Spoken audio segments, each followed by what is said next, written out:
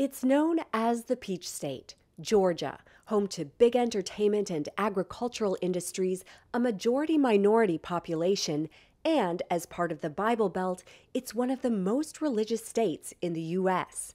It's also one of 7 swing states that will likely decide the presidential election.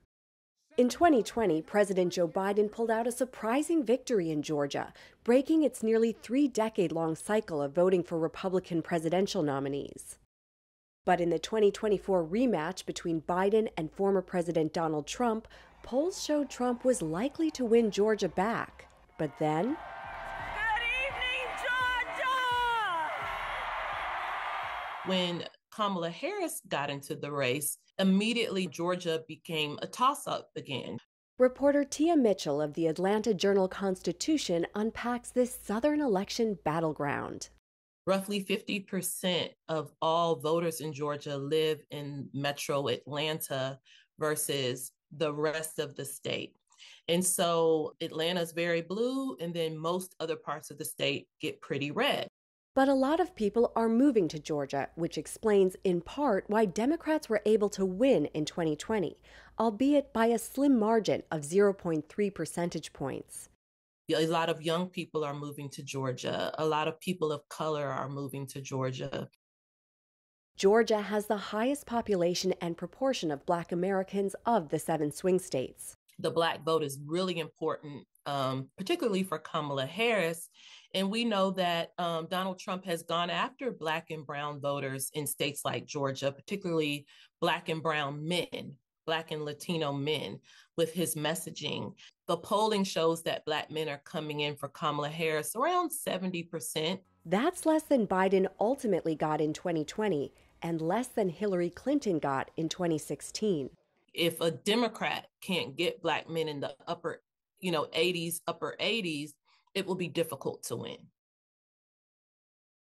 Like voters nationally, Georgians say inflation and the cost of living are their top concerns.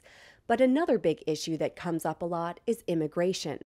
Georgia is not a border state, but certain parts of Georgia have seen a lot of immigrants come and settle there. But also because Georgia is heavy on the agriculture industry, I think people are more keenly aware of immigration and immigration issues in a state like Georgia. Another issue that could be a rallying cry, particularly for women, is abortion.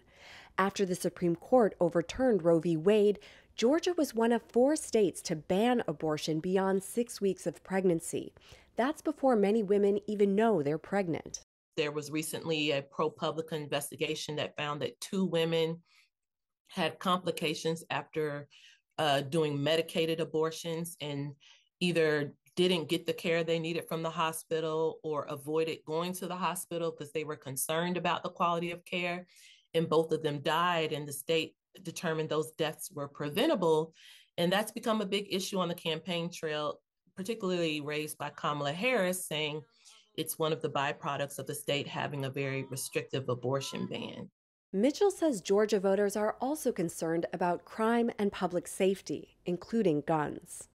About 6 weeks ago, there was a school shooting in Georgia that was the deadliest school shooting in the state's history.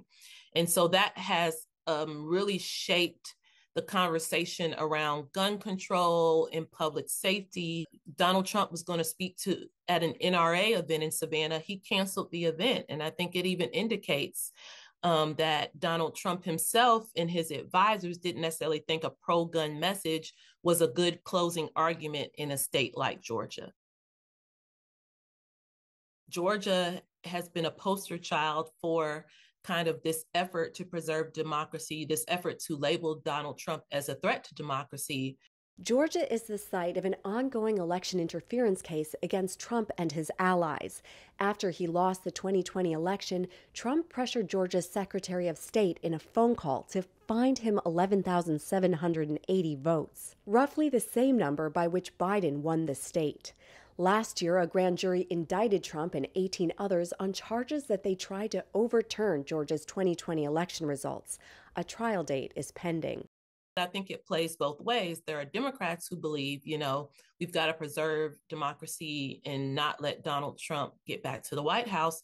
There are a lot of Republicans who believe that The legal system has been weaponized against former President Trump, and that he should be rewarded by being allowed to go back to the White House. And once he does that, they expect him to do away with a lot of these pending cases. A recent poll by the Atlanta Journal-Constitution found Trump ahead in Georgia with 47% support and Harris with 43%.